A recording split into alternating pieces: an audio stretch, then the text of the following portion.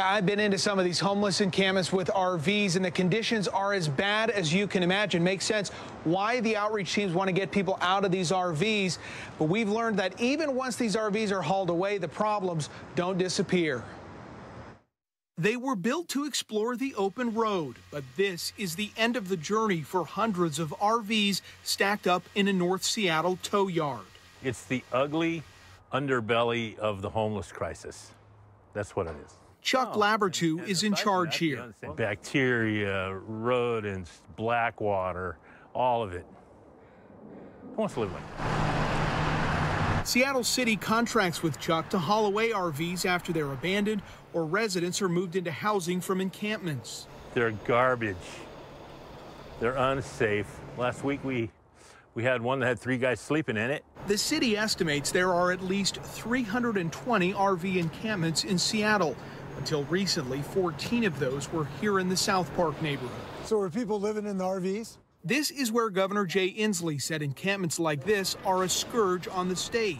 It is inexcusable to accept Washington with homelessness of this dimension. RV camps have caused major issues in Seattle, including driving business owners like Thea Sand out of the city.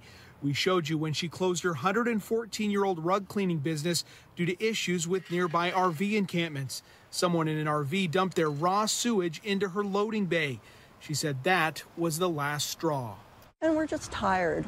We're tired of fighting with it. Chuck says his lot is over capacity with more than 200 junk RVs right now, and he's been told to expect more over the next 3 weeks. These things are filled with needles. The single biggest fear I have is my guys getting stabbed. The red tape to get rid of RVs can mean months of delays. Some don't have VIN numbers on them, and Chuck has to try to find and contact owners before hauling them to a wrecking yard. So for now, they sit here. Well, I don't begrudge the city getting the crap out of there. What I'd like is a faster process. In the meantime, Chuck says thieves are breaking into his yard to get into the RVs and look for drugs. Now they come back and just smash windows.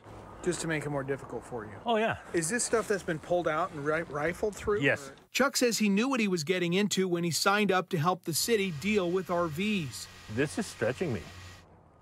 It's depressing. But the scale of the problem is something he says is hard to keep up with. We have a mayor that campaigned on clearing the streets, getting this garbage out of the neighborhoods, getting it off, out of Seattle. So here it is.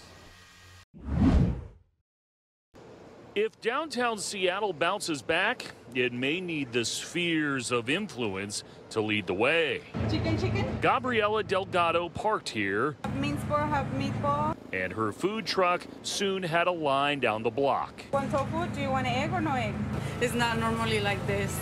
Delgado pointed to the big business decision across the street. They're coming back like 3 days a week, so maybe today is one of those days. Amazon CEO Andy Jassy has ordered 55,000 Seattle employees back into the office starting this week, a move the DSA president labeled like Christmas in May because it would have a flywheel effect. There is a thought, with office worker foot traffic still hovering around 40% of pre-pandemic levels, Alexa and her colleagues will change the trajectory 2 by 2. Old Macy's building is the Amazon building. Layla Farange runs a restaurant a block away from an abandoned Amazon office space and says she sees a difference when there are more workers, more convention goers downtown. Crime is right now is way down. So public safety is much better. The theory is that foot traffic can brighten the darkest corners, and if thousands return, Hello. so might the activity that had Gabriela talking about expanding her staff. You're welcome. After just one lunch rush. Hi, everyone. I'm Preston Phillips from KOMO News. Thanks for checking out the KOMO YouTube channel. You can see more of our videos right here by clicking on the video links for more news from the Seattle area and Western Washington. Oh, and don't forget to click the subscribe button below so you don't miss our YouTube updates.